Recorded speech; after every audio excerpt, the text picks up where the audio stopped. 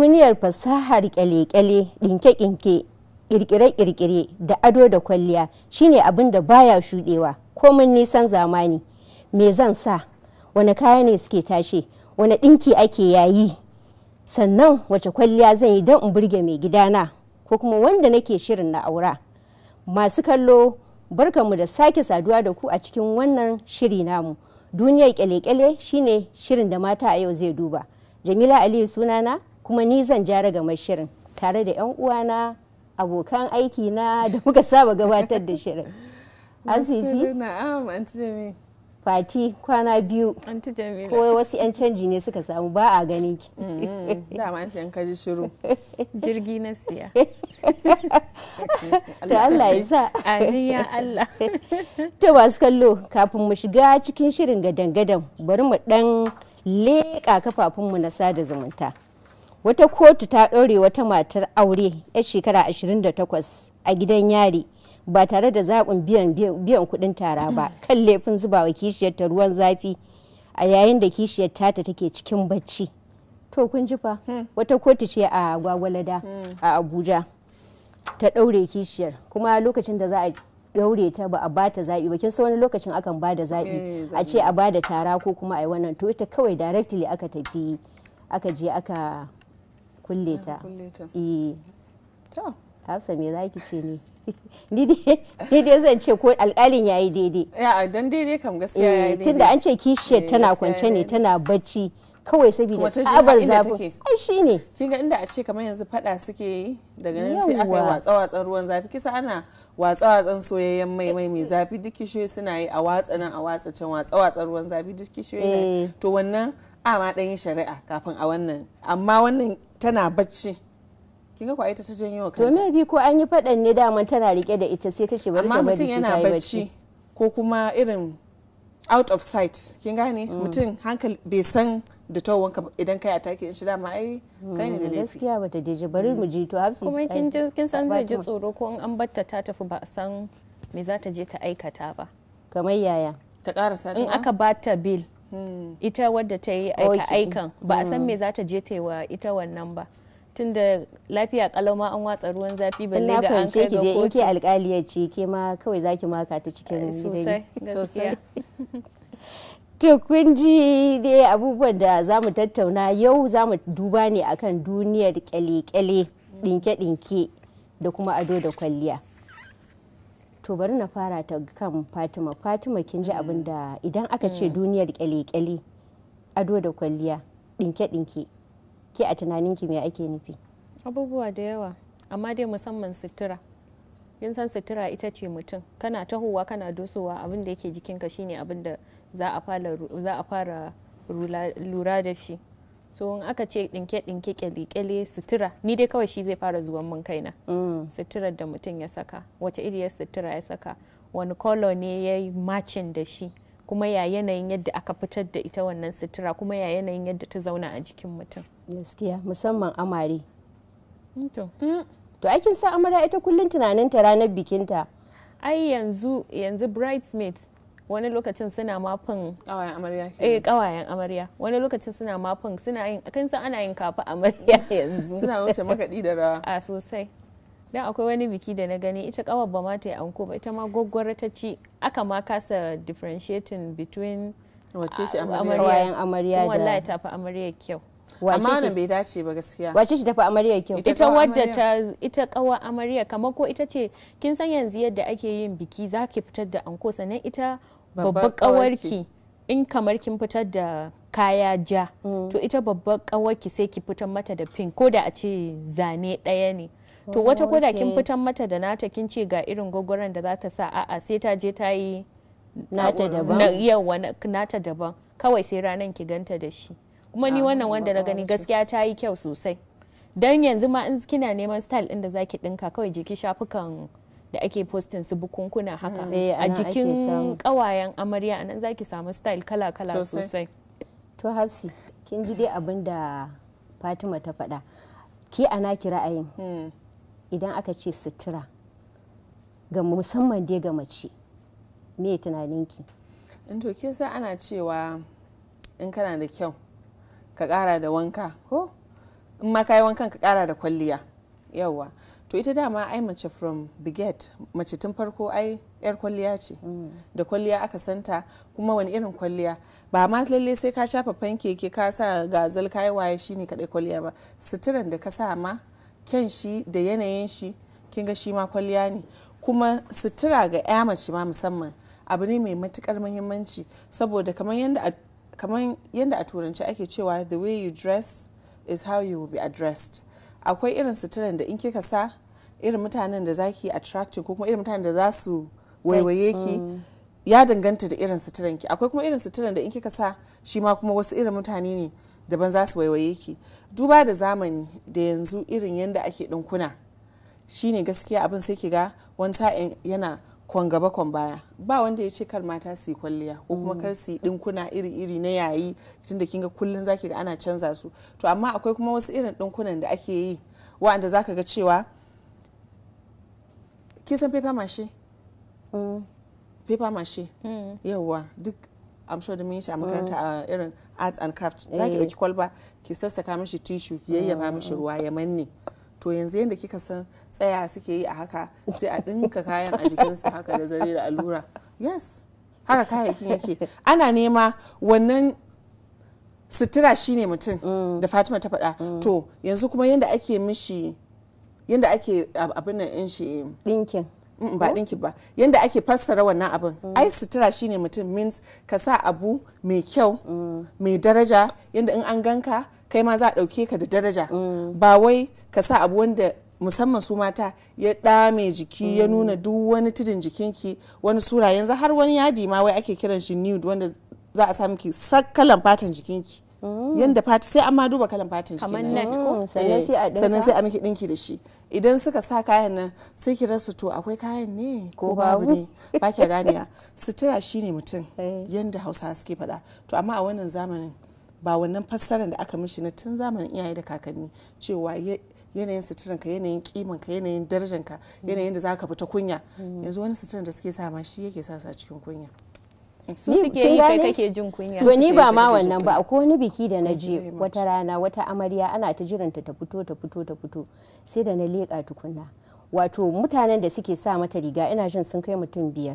Wannan ta nan, wannan ta nan.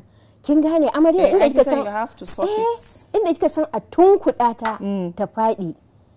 Wannan ya ja ta tunan, wannan ya daƙyar aka samu aka hada aka daure bayan ta. Wannan corset din da ake yi ko? Sannan ta zo ta tafiya. Gaskiya sutura ita ce mutum. Yanayin kuma shigarka, yanayin da za a dauke ka da wannan kuma amma akwai wani abin wannan da ya kamata mu duba akai.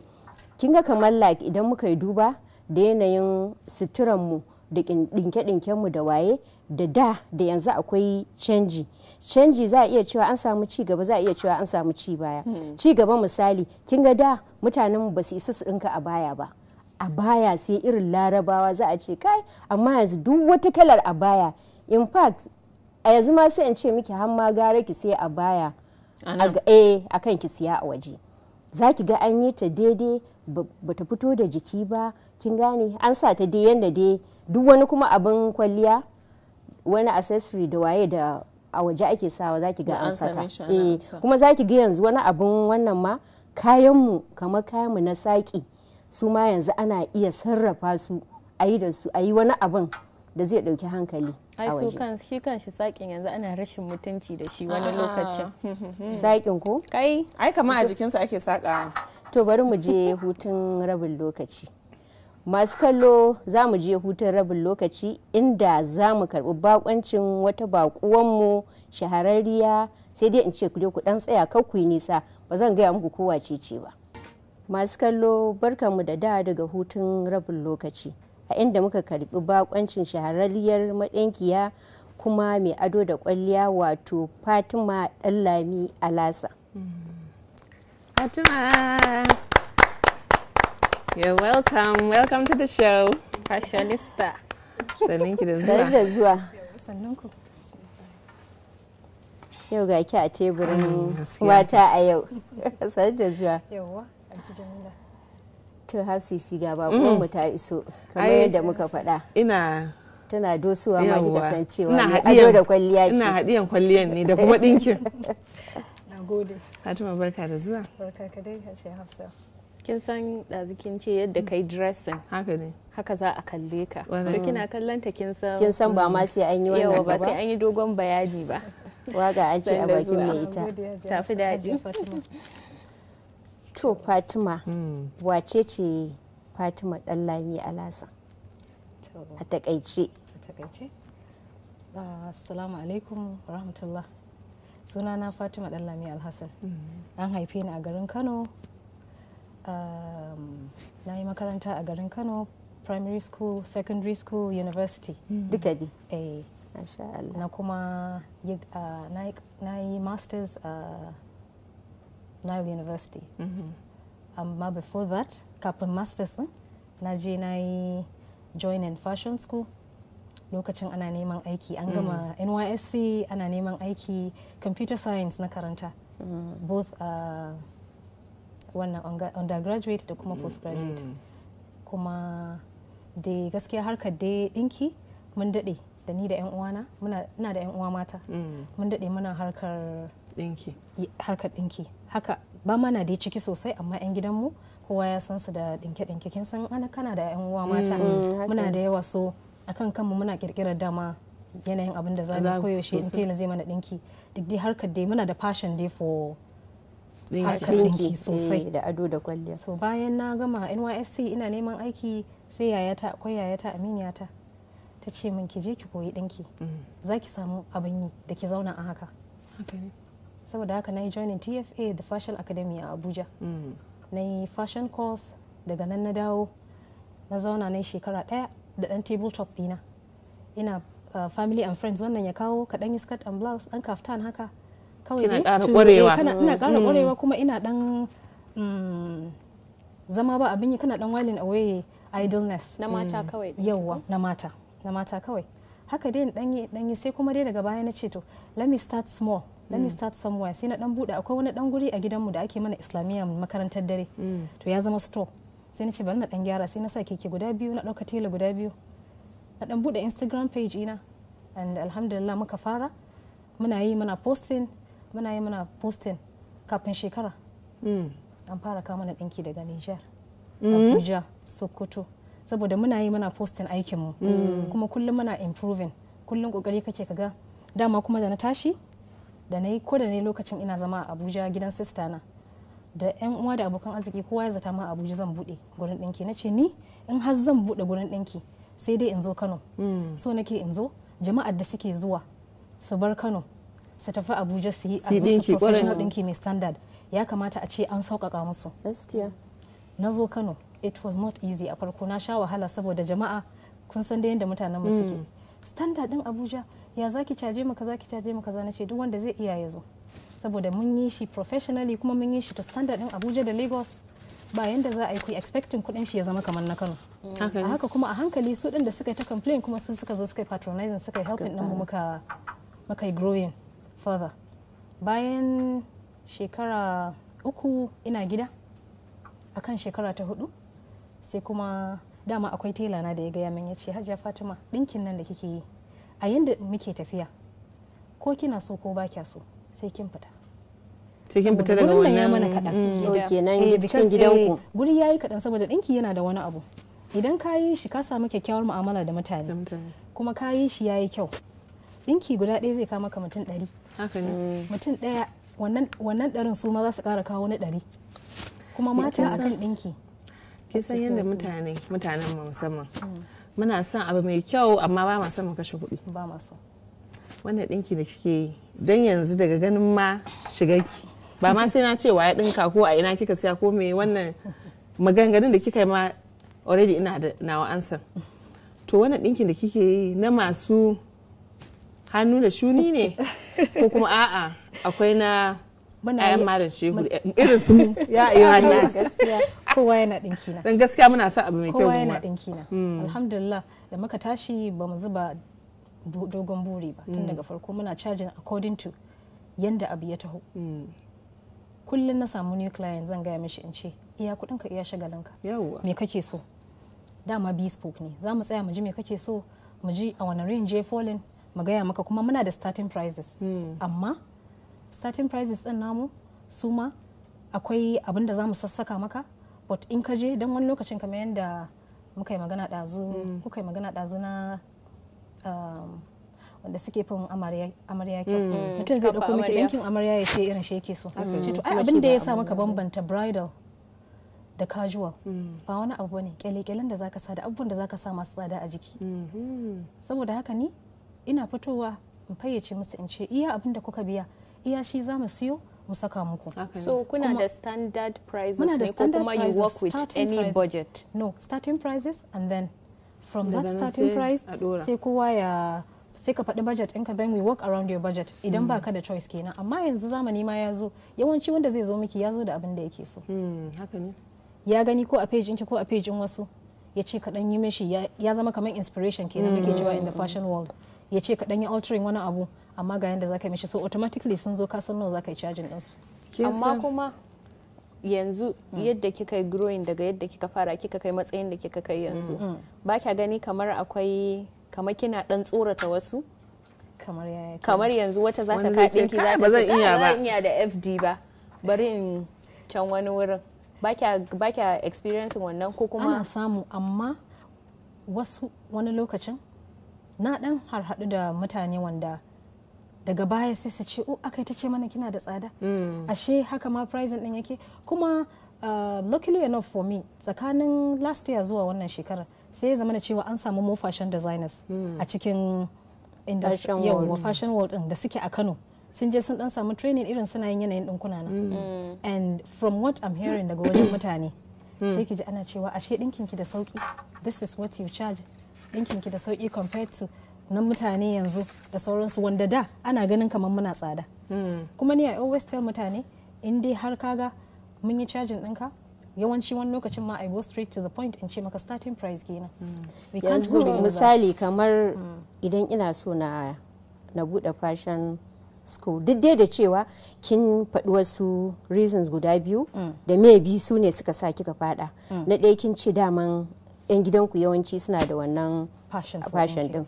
Na biyu kuma kin ce da kika gama NYSC ba aiki sai kika fada fashion school. Yawwa. So yanzu kamar ni ina so in bude, kin gane da me ya kamata, ta yaya zan fada cikin harkar? Yawwa. Na farko zan ansa abinda tambaya maganar da kika yi na farko. Muna da passion na dinki, amma Allah da ikonsa ne kuma I've always had passion for in zama ma'aikaciya. In tashi karfe 8 in tafi office 5 na dawo. Haka nake, ina ta son hakan. Na so a CBN na NYSC, and luckily enough lokacin da na gama aka yi wani mass recruitment a IT department. So har yanzu akwai wanda sun zata ma ina CBN saboda ina cikin group ma da aka yi na wanda ake recruitment a lokacin. Akwai director deputy director, yanzu ita ce director ta saka na a ciki. To sai kuma aka zo the last minute ko kota ɗin Kano ne ya cika sai aka cire ni. Most of my friends suna can. Saboda haka kusan zan ce wani lokacin is not about passion ma. I never had passion for entrepreneurship. Duk da 'yan gidanmu suna yi. Amma ni I had always wanted in zama career woman. Necessity ne kenan? Saboda haka da ya kai ni kuma sai na ga ashe shi ne mafi alkhairi. Sosai. Haka ne wani lokacin yawwa. Zaɓin Allah shi ne. Yawwa. Sannan kuma magana ta biyu da kika yi na in kina son ki fara yanda zaki yi, shawara da nake son in bawa mata sosai akan harkar ɗinki. Harkar ɗinki ba a yawa su yi joining in suka samu opportunity. Kuma ya kamata a ce duk lokacin da zaka bude ɗinki kar ka shiga ɗinki da ka, ko da ba za ka hau kan keke ba, kai kokari ka samu knowledge din nan. Ka samu knowledge din nan na fashion na yin ɗinkin. Zan dawo kanki, bari mu dan leƙa hutun rabin lokaci, ke ma kuma sai ki dan kurkurwa kaɗan. To na gode. Masu kallo za mu je hutun rabin lokaci, idan mun dawo kuma za mu ci gaba. Masu kallo barkanmu da dawowa daga hutun rabin lokaci, kuma muna tattaunawa ne akan wato abin da ake cewa fashion, za mu iya cewa kyale-kyale ko ado da kwalliya. Kuma wannan sai da muka tabbatar mun yi dogon bincike, ra'ayinmu ne kowa kuma yana da ra'ayinsa, kamar yadda aka ce ra'ayi riga. Sai da muka tabbatar mun yi dogon bincike, sannan kuma muka gayyato muku masaniya akan wannan harkar. To malama Fatima, kin fara maganar wato yanda idan mutum zai fada cikin wannan harkar.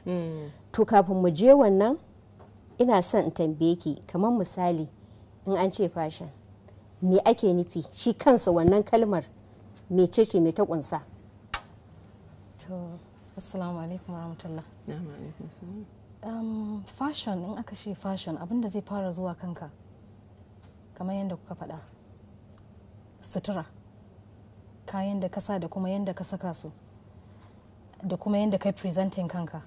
Sometimes in kai fashion din ma, idan ka sa kayan suka zo suka yi abin yayi yawa, zaka zama kayan daban kai daban. So you have to know, ya kamata ka san choice of me zaka hada, wani mayafi zan hada da wani kaya, wani kala zan hada da wani kala, wani takalmi zan saka ban da ga wani zaki ba. particular. Kika ce ya kamata ka sani, yanzu ni ban sani ba, sai na zo wurinki a matsayinki na madinkiya. Akwai kina kamar irin ba mutum shawara, yanzu in mutum ya kawo kaya zaki duba kayan ki gaggaya mishi, dan zai yi wani abin da ni na so a sa min wani katon abu a nan ko a can Sosai ma kuma. dan naga Fatima ta sa, ba lalle bane ni kuma shi muke kira consultation. Yawwa. Sometimes mutum zai zo, most of the time ma za su zo da abin da kuma ba zai musu kyau ba, ko za su zo da fabric da ba zai ji da dinkin da suke ra'ayi ba, sai ka sa su a hanya yanda za su fito. Ana samun kalubale wani lokacin, sai kiga mutum ya zo ya ce shi wannan abin yake so, lalle shi wannan yake so, ba zai da shawarar ka ba ga abin da yake so. To kin ga wannan ya rage nashi, in ka bashi shawara bai dauka ba, in aka gama zai gani. Amma ba mu cika samun, yawanci muna da yan dabaru da muke nuna musu, tunda so kike ki kyau, in ki zaki kyau ga abin da zaki, ko da za a yi abin da kike so din, za mu dan nemi hanyoyin da za mu dan cancanta yanda ba za ki looking, saboda yadda kika yi looking mu ma ya shafe mu. Za a ce ai wance ce ta dinka mata ne gaskiya ne. Kamar na samu dan wani encounter da wata amarya just of recent, ta zo ta abu style inda ba za a iya yin shi loose ba, ta ce min ita kuma loose za a yi mata, loose din ma da ba zai taba fitowa ba. Na ce mata ki yi haƙuri. Ai sai kin dan fassara masu kallon mu, in kika ce musu loose me kike nufi? To ya saki, wanda ta zaba, wanda ya matse ko kuma wanda ya saki? Ya dan matse kadan, ita kuma sai ta zaba, ta ce shi din take so amma a sake shi gaba ɗaya, sako-sakon ma mai yawa, ba wai mai ease ba kadan. Ko tana da kiba ne? Ba ta da kiba, kawai ra'ayinta ne. Ko kuma ba ta son surar ta fito. Ba ta son surar ta fito. Sai na ce mata to muna da styles wanda in ba kya son surar ki ta fito, muna yi wa brides ga yanda zaki fito. Ta ce ita lallai sai wannan gaba za a dawo. Na ce mata ni kuma ki yi haƙuri, ba zan iya wannan ba, saboda in nayi wannan zai affecting brand ina. Za a fara cewa to FDs kuma me ya same su, haka suka fara ɗinkin amare. Na ce ba zai yiwu ba, ki yi haƙuri.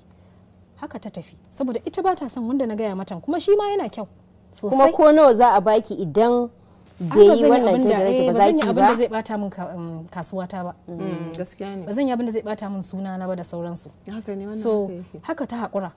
Kayanta da yawa, she was willing to pay. Na ce mata ba zai yi. Yanzu wannan sanin mahimmancin brand identity ɗinka yana ɗaya daga cikin abubuwan da ya kamata ka koya kenan idan kana harkar fashion. Sosai yana da mahimmanci idan ka san darajar brand ɗinka, kada wani ya zo ya ɗauke maka hankali da wasu kuɗaɗe ko da wani intimidation da ya shafi ko ma mene, ko wani iri ne, ko kana jin nauyinsa, ko family member, ko wani ko mulki in zai taɓa maka brand ɗinka, you have to abide, sai ka tsaya akan dokarka na cewar ba za ka yi wannan abun ba, saboda zai iya shafar ka. Fatima, kina da aure, dinki yana da cin rai.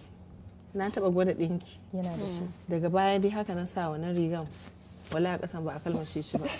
Wallahi haka na sa kayana, na ce duk wanda ya fasa kallon kasa ya mun dariya, wannan ya rage saboda tsabar ke hutu ce. A na gaji ne. Dinki yana da cin rai sosai. Ga aure ga kuma wannan sana'ar dinki. Ta yaya kike yin kwaɗan? Lalle kan kwaɗo. Wallahi haka ake yin sakam. Dinki is very demanding. Duk yanda ake gaya maka, ko kai kake yin shi, ko kai kake governing, kana faɗan yanda za a yi da sauransu, yana da cin rai, yana da ɗaukar lokaci, yana da wahala, sai mutum ya jajirce. Na sha attempting na quitting, ba zan iya irgawa ba. Amma sai in fasa, sai mamana da yayata ta ce ki yi haƙuri. Ki yi haƙuri, lokaci zai zo da zaki, dama it happens. Wannan ana magana first 5 years ɗina kenan. Na sha so in quitting, saboda ba ga teloli ba wani lokacin ba kuma ga clients ba. Kai kana tsakiya ne ai. You deal with, kana dealing da su yanda za a gyara a yi according to abin da client yake so, shi ma kuma client kana kokarin dealing da shi wajen biyan kuɗi da wajen ya bi dokarka da kuma wajen ka kyautata mishi ma abin da yake so shi akai kuma shi ra'ayinsa. Yawwa. To amma yanzu wani steps mutum zai bi wanda zai growing din fashion business din shi kamar har ya kai inda kika kai yanzu? To na farko dai mutum ya kokari kamar yadda na faɗa ɗazu, ka shiga fashion school, ka san me ya kamata ka sani, ko da ba za ka yi ɗinki ba, you need wannan fashion knowledge to start up. Yadda za ka yi dealing da clients da kuma yadda za ka yi dealing da su kansu tailolin da kuma ɗinkin in ya zo akwai abin da ana ɗaga shi kin san daidai ne ko kin san ba daidai ba ne, amma sai in kina da ilimin yawwa.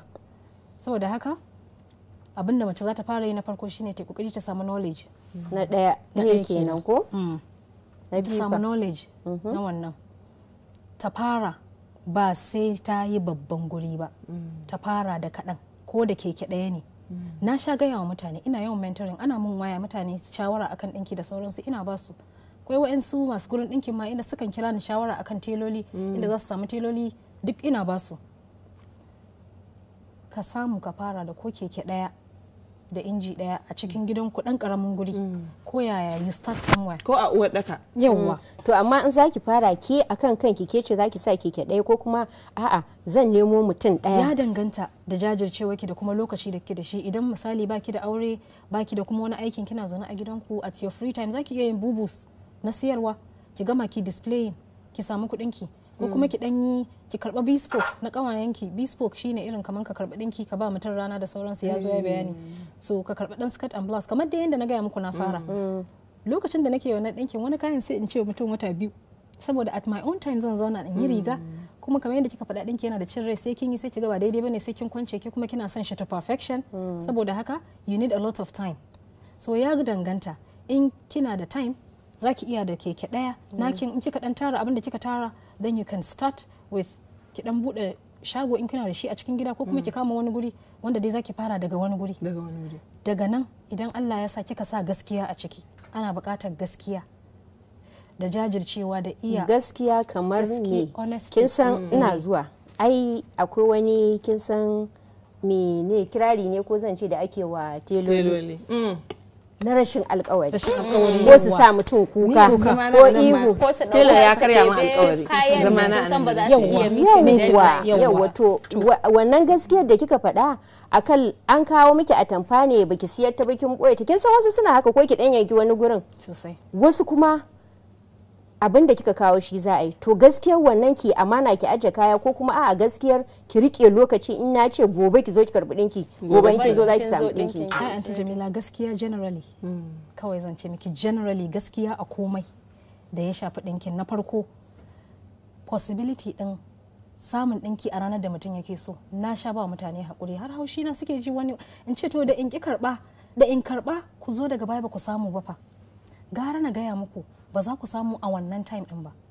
So many times wannan ba sabon abu bane, koyaushe mukan samu mutanen da za su zo su ce min suna son bridal in 2 weeks, wanda kuma yawancin bridal especially idan mai irin complicated bridal sun ne 4 weeks nake bayarwa, kuma bikin su ya kusa, sai su ce ai ba su sani ba, suna zaune a gida sun yi relaxing, nace ku yi hakuri, sai ka jajirce, dan wani lokacin clients da kansu su za su saka lallai sai ka karbi kayan da zaka zo ka kasa bacci.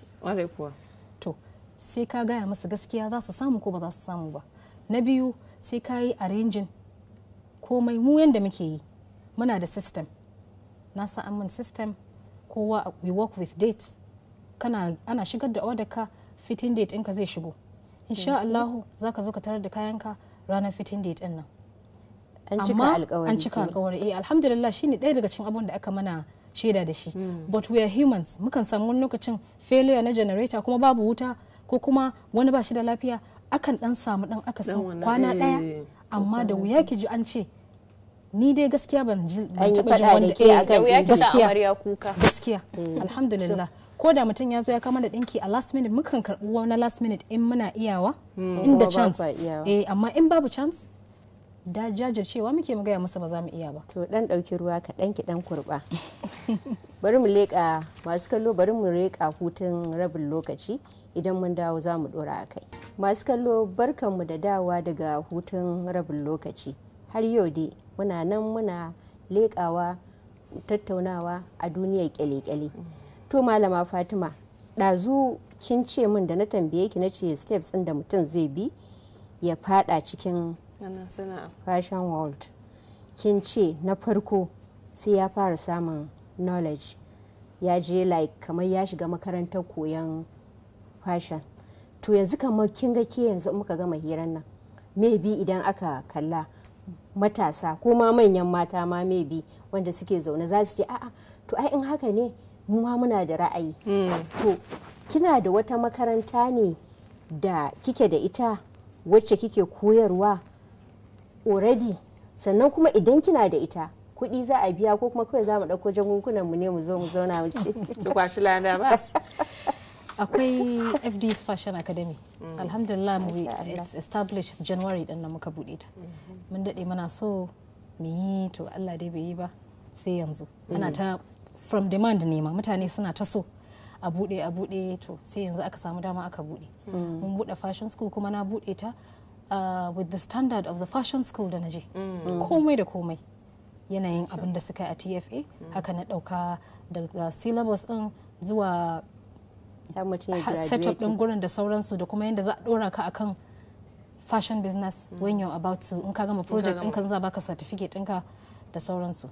So muna da fashion school insha Allah, kuma abin da muke planning yi dama dai capacity din da muka yi tun da we just started na mutum 20 ne lokaci daya per session.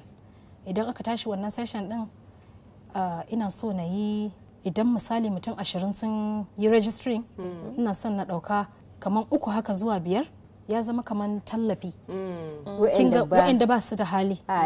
Zan dauke su kina biyan su? ina biyan su ba. Ai kin ga makarantar misali akwai tuition fee. To amma su wa'annan ba sai sun biya ba. Su wa'annan ba sai sun biya ba. Kin ga an samu musu kenan kawai mu yanzu muka tsindo ba sai mun biya ba. An samu musu abin yi, an samu musu scholarship exactly. Kaman marayu haka ko wa'anda ba su da gata. Kuma it is mun ba da opening for waɗanda suke son su ɗauka nauyin wasu empowerment kenan. Mutum yana sanya empowerment zai iya kama na number of students ya ce number of people ya ce zai sponsoring a ba su sun ga sun samu sana'a da in suka gama za su building up kansu. So ni yanzu Fatima na je fashion schools guda 2 din na gudu. Daga ni ne ko daga malamai ne ko kuma a'a to ai dole a tambaya. Leta da yadda ke faɗa ko kin san before we bury her. Fashion shi kamar yanzu kin ce you didn't have passion for it kwata-kwata. Kawai dai saboda kai ki zauna baki a komai ne yasa kika abin nan. So mutum ko da bai da passion for fashion in dai ka saka kanka zaka iya kenan. Sosai. So iya. Kuma zan iya cewa daga schools din da kika je ne. Saboda gaskiya a Kano ba mu da irin wannan irin abubuwan da muka ɗauko muke planning mu ɗora mutum a kai. Ba zan ce babu ba. Irin tsari kenan ko? Yawwa ba zan ce babu ba, akwai su kuma ban san wa'anne kika je ba. Amma ban san wani tsari suka ɗauka ba. Amma mu abin da muka ɗauko shine idan har ka registering da mu sai mun tabbata ka samu wannan basic skills and the knowledge da kuma wannan na business startup, yanda ba za ka zauna haka nan ba baka mori wannan makaranta da kai ba. Ba za a fara ka gudu ba sai ka ji kana da zeal ka dawo. Saboda lokacin da na yi fashion school Allah muke mu tashi da safe mu je ku tafi wallahi, saboda da daɗi da cin rai amma da daɗi environment din matters. If you're comfortable yanda ake koyar da kai da interaction da kai da tutors din da kuma yadda in kai abu za ka ga ya fito ana ƙara baka knowledge motivation ana ƙara baka motivation kana yi ana nuna maka. Don ba zan manta ba a tutor dina in ta zo kaina kullum sai ta ce min yau a natural irin tana ƙara bani kullum Antonina I would always say that tana ƙara bani ƙarfin gwiwa ta ce min aini kamar ma it came naturally irin because da nayi abu zai fito and it comes out well. yawwa to kin ga muna da wannan gaskiya muna yanzu a haka batch ɗin da muke yi suna nan suna yi kuma alhamdulillah suna jin daɗi sun fara duk sun yi nisa sun fara koya, sun fara ma fitar da kaya sun fara koya sosai kuma suna jin daɗi kuma ba sa fashi inda ba rashin lafiya ba ko wani abu. So ina tabbatar maki Fatima in kika joinin din mu ba za ki gudu ba. Wannan an ba mu scholarship ni dai ina tunanin Fatima ce. Amma yanzu mu je zuwa. Teloli ko hira kika ji suna yi ko kuma in ana baki labari za su dinga baki labarin yanda suka kwafsawa wani sai ki ga daukan shi ma ake yi. Police su zo su kutum. Wani ma za ki ga kwado har 3-4 a shagon shi ke ki sa kwado ni in sa kwado a ce ta sa kwado. Shin su menene best and worst moments ɗinki? Wasu abubuwa ne suka faru a tun da kika fara sana'a nan zuwa yanzu da in kika tuna za ki yi dariya da wani kuma in kika tuna sai ki kamar abin takaici. To which one should I wanda zan fara da? Ki fara da worst da abin takaicin.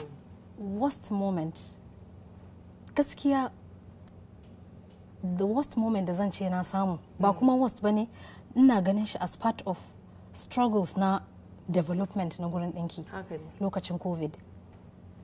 Mutane suna kama na dinki na sallah kamar like 2 months before time wani lokacin mun ka karbi kayan sallah sai aka zo aka sa lockdown, babu hanyar fita ba yanda za a yi.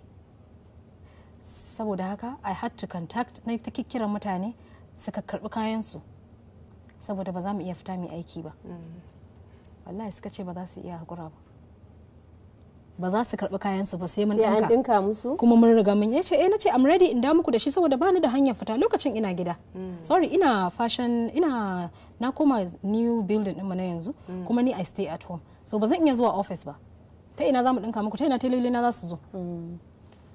Mun sha wahala sosai lokacin covid, ba zan iya manta da shi ba, shine worst abu da zan iya cewa wanda kuma alhamdulillah we were able to meet up, mun dinka musu suka kisa hakura haka muka nemo muka samu da yan dabaru aka nemi pass lokacin ana karban pass a fita cikin azumi a can zan sha ruwa sai karfe 1 zan dawo.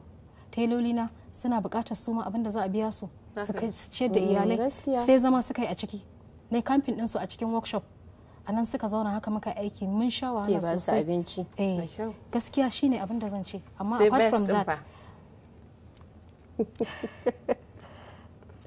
to suna da yawa gaskiya ne suna da yawa amma gaskiya the best moment is when you see a bride ta yi kyau tana fitting har da wanda za su sami ki kuka kukan daɗi in suka zo fitting din nan sai ta gode maka suna shi maka albarka suna maka addu'a baka san bakin wani ba. In sun zo tare da iyayensu sai ta addu'a suna cin albarka kamar ba kuɗi suka biya ba. That's my best moment and I get it all the time alhamdulillah. Alhamdulillah. To yanzu in na tambaye ki na ce wace ce allon kwaikwayon ki like role model wa za ki ce mu? Role model a fashion kenan ko? A fashion in general? Ko in life gaba daya da fashion aikin ga abinki shine wannan dinki ko to amma in life gaba daya da fashion world din zaki iya daukar mutum daya ki ce ai wannan ita ce nake takama da ita nake kwaikwaya. Gaskiya zan iya cewa bani I'm not looking up to anybody in ce gashi role model ina but ina da mutane sosai da suke burge ni suke bani sha'awa irin su Amina Muhammad ta UN. Exactly.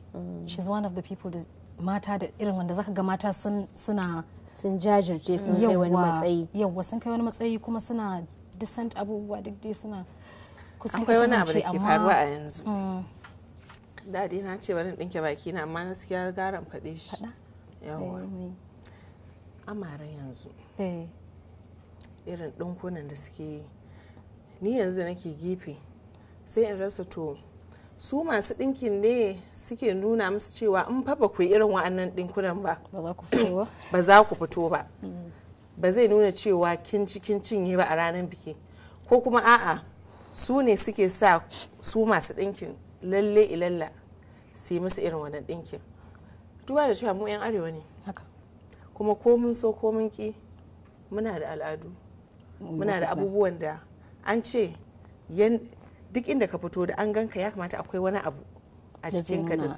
zai iya nuna wa mutum daga inda ka fito.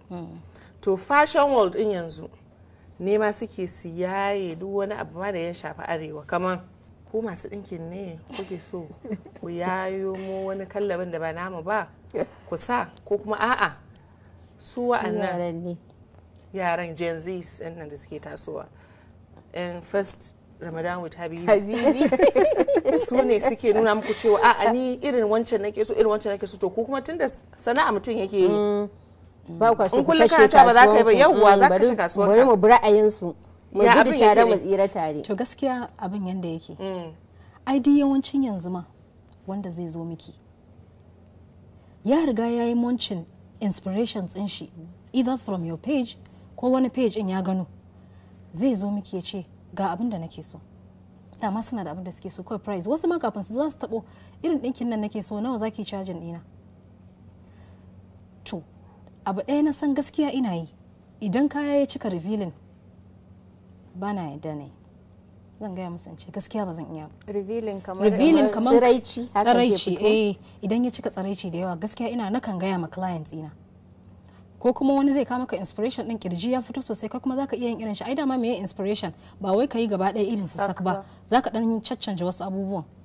In kirji ya fito sosai mu za mu rufa namu, kuma alhamdulillah gaskiya most of our bridals, most of wanda suke zuwa din ma da wuya ki dan samu ma wanda zai zo da zai ce zai revealing din, sai dai 1 or 2, kuma muna yin shi da mayafi. Da wuya ki ga bridal an yi ba mayafi yawanci. To dan sha ruwa kaɗan, kuma ku dan sha ruwa. Gaskiya ni ina bukatar in sha ruwa. Masu kallo za mu je hutun rabin lokaci, idan mun dawo za mu ci gaba. Masu kallo barkanmu da dawa daga hutun rabin lokaci. Har yanzu dai muna nan muna tattaunawa akan ado da kwalliya da ɗinke-ɗinke.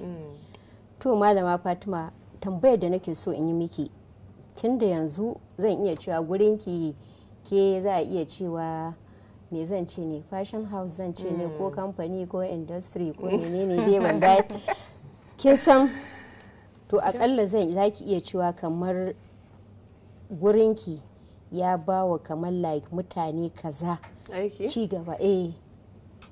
Akalla mutum 25. Da kyau. Masha Allah. Kuma tun da kika fara da su kika fara baki canja. Akwai wanda suka tafi, akwai wanda kuma na rabu da su, amma yakan da wuya muke ma rabuwa da sai abu ya kai ina dan ba su chance sosai, saboda shi kanshi sana'a dinkin baya da amfani ka dinga yawan canja teloli. Wani sai ka saba da shi, ka saba da yanda yake aiki da sauransu, in ka canja shi it's a problem. So sai kana ta hakuri da kana ta kokarin gyara shin, sai abin ya kai wanda ba za ka iya dauka ba kake hakura da shi. Dan haka ina ji waɗanda suka tafi suka zo gurin mu suka tafi daga time inda muka fara, na manta ban gaya muku shekarar da muka ma fara ba da kuma zuwa yanzu. Gaskiya ne. We started, na je fashion school 2004 and na bude fashion house in 2005. Da kyau. Wow. 19 years. Almost. 2015, sorry. Okay. Yawa 15. 2015. 2014 na je fashion school, and then 2015 na fara. Yes. 9 years. 9 years. Yes. Na ga Fatima tana ta daga hannu tun ɗazu. Yanzu Jamila kin banni na kame. Gaskiya. Tambayan da nake so in miki, kamar yanzu kin ga a kudancin Nigeria ana irin kamar su award night din nan da zaki ga celebrities sun je sun sassaka kaya, kuma za su yi red carpet a tambaye su kayan wa kasa ko wani designer ne ya yi designing ɗinka. To gaskiya mu a Arewa ba ma yin irin wannan. So ta yaya kuke showcasing aikin ku saboda mutanen da ba su san da ku ba su san da ku? Ta yaya ake ganin ga abin da Fatima take, wannan aikin ta ne, ana ganin riga za a ce wannan ta Fatima ce, kamar me signature ɗinki, kuma ta ina kike showcasing? Gaskiya in terms of showcasing, social media ne. Social media muna da wani a arewacin Nigeria, kun kula cewa muna da wani kaman wani haɗin kai na vendors. Za ki ga idan MG ta yi makeup za ta sa dress by FDs, photographer, yawa muna promoting juna. So kusan ta nan ake gane kai ne kai kaya kaza, kai ne kai kaya kaza, tunda yawancin abin da yake trending comes out the same, yana fitowa iri daya. So ba lallai ka bambance kayan wannan da kayan wannan ba. Saboda yayi. Yawwa saboda yayi kusan iri daya, fabric ma za ki ga wani iri daya, wani kuma dinkin ya so kusan iri daya. Amma social media shi yake showcasing aikinmu gaskiya. Sai tambayar da zan miki again, wace rawa technology yake takawa dan yi mun haƙuri, wani rawa technology yake takawa a harkar fashion? Yana yi sosai, don is one of the things that shine ɗaya daga cikin abubuwan da nake son students ina in ɗora su akai. Lalle idan suka fara harkar suka buɗe gurin ɗinki su yi ƙoƙari su samu system developers su yi musu system according to needs ɗinsu. Ni da yake a computer science na karanta a university, so lokacin da aiki ya fara yawa na ga cewar wannan abun ba na paper ba ne. Na samu few mutane wanda na san suna da computer knowledge, na zauna muka yi meeting da sauransu, and na gaya musu abubuwan da nake so da yanda mutum ya kawo ɗinki za a shigar da shi. Dama kana zuwa za a ɗauka data ɗinka, sannan in ka yi confirming order ɗinka a ɗauka measurement ɗinka a ɗauka a rubuta description na abin da kake so, yanda ko ina bacci za su buɗe system. Ma'aikata na gaba ɗaya suna da account akan system ɗinmu. They have access, kuma muna da computer, in ka zo you can always check ga sunan client, za ka duba kayan ga abin da za a mata, sai dai ko ƙarin bayani sai dai ƙarin bayani maybe za a neme ka, amma ko baka nan za a iya fara basic da sauransu za a sa shi, sannan a cikin ma system ɗin za a rubuta date. Mun kuma yi registering da irin e-bulk SMS ɗin nan, kana registering order da mu automatically message zai shigo maka with your fitting date don ma ka manta.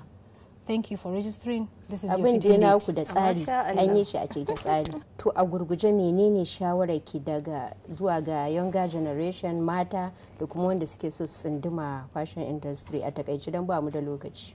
Su yi harkar ɗinki, ba a yawa a ɗinki. Ɗinki ko baka yi da wasu ba, za ka yi wa kanka, za ka yi wa 'ya'yanka. Kuma sannan ɗinki yana da albarka. Duk yanda ka fara ɗinki da wuya ka rasa wanda zai kawo maka. Kuma kin ga mace ana son dama ya zama tana da financial independence ko yaya ne.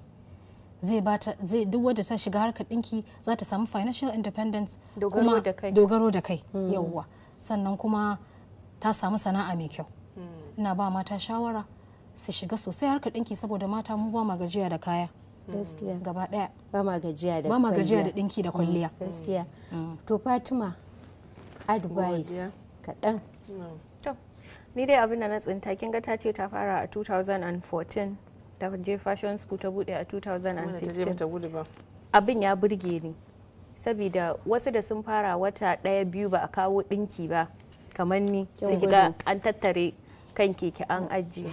So to ai gaskiya ne, so gaskiya shawara ta kamar yadda kamar daga abubuwan da ta faɗa mana, mu jajirce. To Hafsa. To ni gaskiya a gurguje shawarar da zan bayar shine duk wani sana'ar da mutum yake yi ya rike gaskiya a ciki, tunda kin ga kamar yadda masu iya magana suke cewa gaskiya dokin karfe, kuma makaryaci ba zai hau ba. In dai ka rike gaskiya, sannan a hankali ne wata rana sai labari. Gaskiya.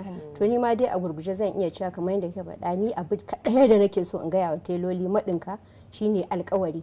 Su zama masu alkawari, dan Allah dan Annabi ku zama masu alkawari. Sannan kuma ba ma wai maɗinka ba, duk sauran masu abubuwan koyarwa yauwa su zama koyi, kamar abin da ta faɗa, a duk mutum 20 da suka biya za ta sa mutum 4 ko 5 waɗanda su marayu ne ko kuma ba za su iya biya ba. To idan al'umma za ta haɗu gaba ɗaya a ringa irin wannan, to za a samu ci gaba a harkar komai da komai, kuma abubuwa da yawa za su ragu, musamman ma mu mata. To Fatima Ɗanlami Alasan, godiya mai yawa. Na gode ni ma sosai. Mun gode.